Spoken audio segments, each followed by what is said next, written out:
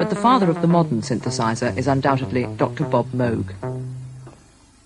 The Moog modular synthesizer first became widely heard in 1968 on a record called Switched On Bach by Walter, now Wendy, Carlos. It was big brother to the best-known synthesizer of all time, the Minimoog.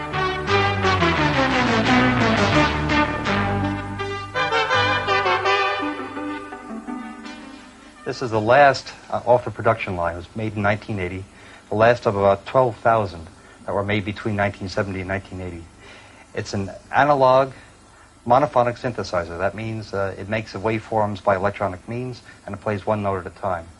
In an analog synthesizer like this, we start out with an oscillator. An oscillator produces a steady pitch sound. And in this synthesizer, we can control the oscillator sound from either the keyboard,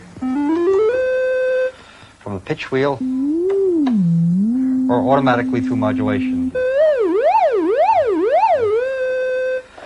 The oscillator has a waveform, and that determines the harmonics. Here's a triangular wave, sawtooth, square, and two rectangular waveforms. With all those harmonics, we can shape the sound through filtering. That is, we can cut out these harmonics as the sound goes on. Here's a filter which cuts out the harmonics starting with the highest.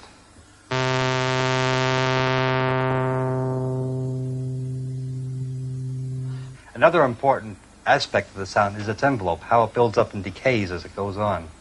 In an analog synthesizer like this, there are four parts to the envelope. The attack, which is the rise, the decay, which is the fall from the highest point, the sustain, which is how loud it is as it continues, and then the release, which is how rapidly it dies to zero when you let go of the key. Here now I have a slow attack and slow decay and fairly low sustain, so you can hear each individual part. First the attack, then the decay, then the sustain, and finally, I let go of the key, the release.